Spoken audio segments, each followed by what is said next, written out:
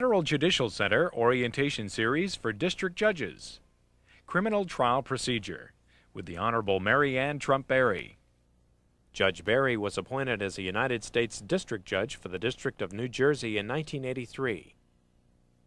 She currently serves as Chair of the Judicial Conference Committee on Criminal Law.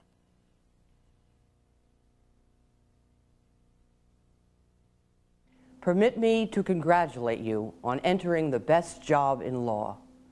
Criminal cases, at least some of you will find, as I have, are the most interesting and, yes, the most gripping part of that job. And all of you will find that when a big criminal case falls into your lap, your civil docket will no longer hum like a well-oiled machine. Some, or more than some, civil trial dates will fall by the wayside.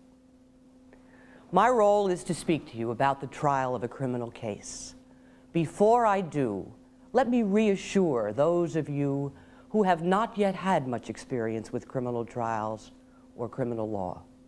There is no reason to be intimidated by a criminal case or by the fact that you are unfamiliar with some or much of what I will be discussing.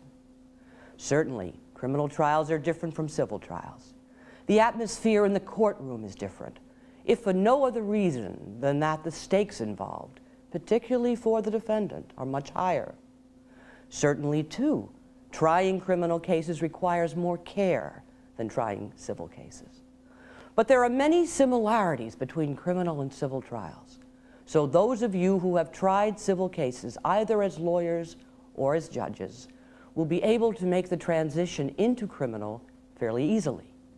And while I will be discussing a number of issues in connection with the trial of a criminal case, many of these issues will rarely surface. When they do, you will usually have the opportunity, and in most cases, you should take the time to go to sources such as the extraordinarily helpful bench book, which will tell you what you need to know and how to do it. And you will learn, I think, that criminal law is less complex, generally speaking, than civil. Permit me to congratulate you on entering the best job in law.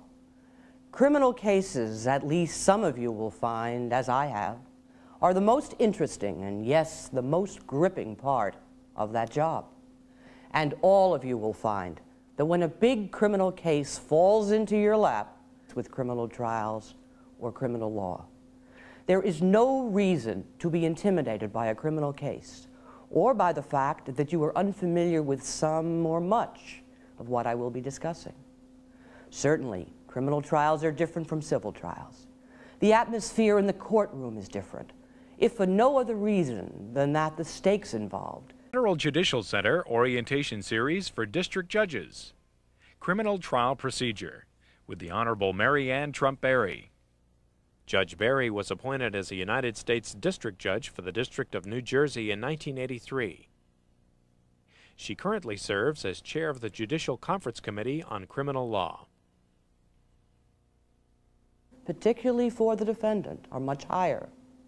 Certainly, too, trying criminal cases requires more care than trying civil cases. But there are many similarities between criminal and civil trials. So those of you who have tried civil cases, either as lawyers or as judges, will be able to make the transition into criminal fairly easily. Your civil docket will no longer hum like a well-oiled machine. Some, or more than some, civil trial dates will fall by the wayside. My role is to speak to you about the trial of a criminal case. Before I do, let me reassure those of you who have not yet had much experience